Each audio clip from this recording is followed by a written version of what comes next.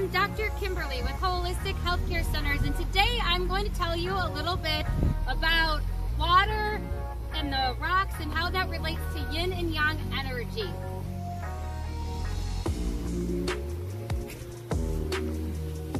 Alright, so I am in Hawaii on the Big Island, which is amazing.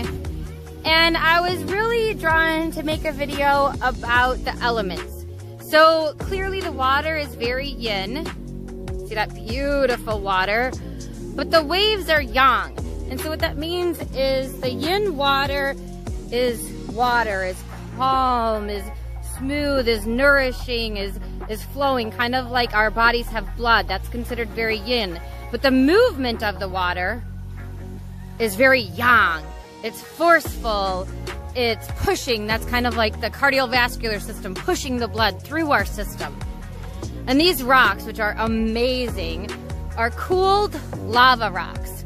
So lava is basically the epitome of yang, of fire, of heat, of movement. But now that these rocks have cooled, they have turned into pure yang. And what's neat about that is it's an example of how yin and yang works.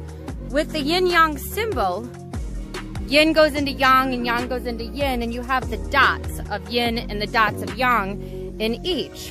So these lava rocks, in my opinion, are a great example of how yang has turned into yin.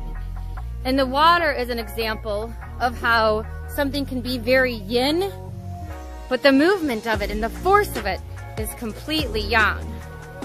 So let's get a little bit of this water here. So here we go. So here is a beautiful Hawaiian example of yin turning into yang and yang turning into yin.